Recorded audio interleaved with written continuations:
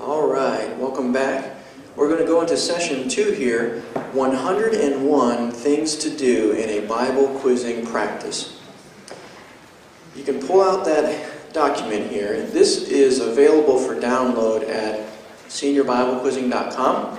And this has been a dream of mine for several years now. And over the last 6 months or so, we've been working with the General Youth Division to finalize this document and make it a reality.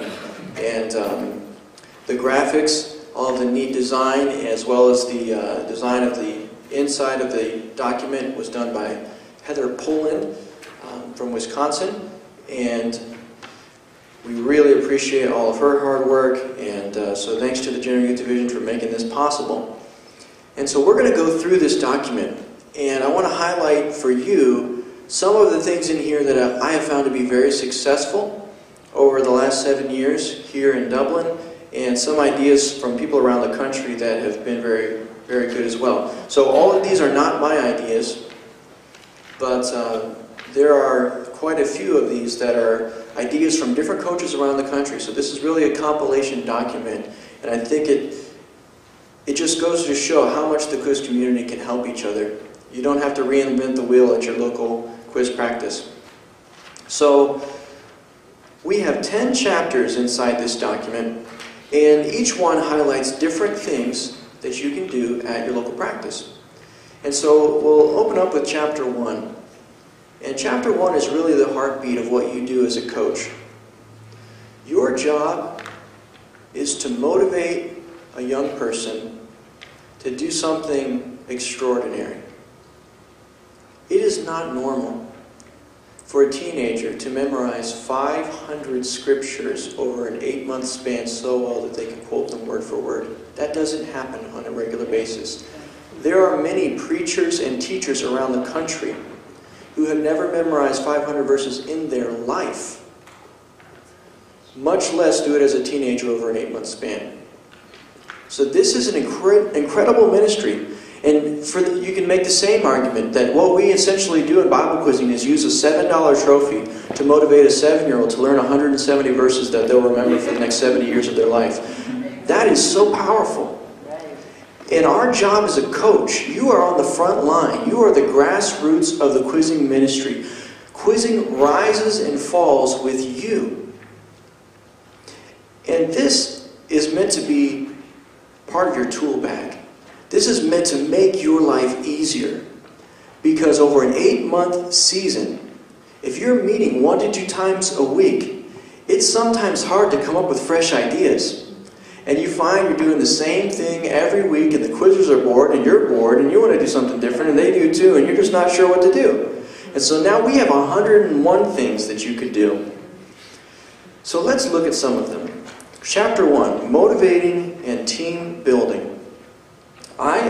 It's my personal belief that one of the greatest services that you could ever perform for your quizzers is to teach them how to pray. If you think about it, you're going to have about 50 to 60 practices with them.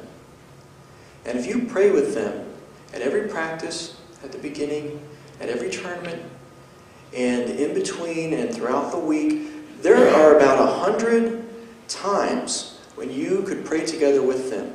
And how great of a testimony would it be as if the greatest thing you did for them was you taught them how to pray? I can't describe to you how many individuals at the last year Prayer and Share at Senior Nationals this past year, 18-year-olds, 19-year-olds stood up. It was their last year in senior quizzing. They were giving their farewell speech, and they said, the greatest thing my coach did for me was they taught me how to pray. What a testimony. What a life impact you made. Whether you win a trophy, whether you win a single quiz, you just gave them something that'll carry them for the rest of their life. And so that's why I put this as number 1 on 101 things to do, is pray together. Pray passionately. Pray fervently. Help them understand that they can move mountains with their prayer, that people can be healed of their sickness, that family members can return to the Lord. When I came into church at 15 years old, my family wasn't in church. Over the 4 years I was a quizzer, every person in my family was baptized in Jesus' name and filled with the Holy Ghost. And my brother's here with us today, and he was a great quizzer as well. And so pray together. So important. Something that you can remind your quizzers throughout the year is different goals that they accomplish. And so I, over the last few years in junior quizzing, had my junior quizzers set a goal. And most of the time they were temporal goals, like I want to earn my first individual trophy, or we want to win a quiz this year. But sometimes they'll surprise you with the goals they set. They might say, I want my cousin to get the Holy Ghost this year. And so have your quizzers set goals together. Look down at number 6, video chat with the district coordinator. Please let me know if I can help you motivate your quizzers. There's so many ways we can do this nowadays with the different video chat capabilities. And so at the beginning of a practice, you just let me know the time of the day. I'll call in, or if you're in the area, I'll just show up at your practice. We've done that before for different churches. We'll show up and just give them a 5-minute motivational speech and help them know that what they're doing matters and this is going to make a big difference in their life. So let me know if I can help you with that. You can have a guest speaker come in. You could do something unrelated to quizzing to motivate them. In the business world, a lot of times business associates will go out and do something unrelated to what they do on a daily basis because it's team building exercises. You can do that for your quizzers as well. One idea I really like is our jigsaw dash, number 9. And the jigsaw dash has nothing to do with quizzing.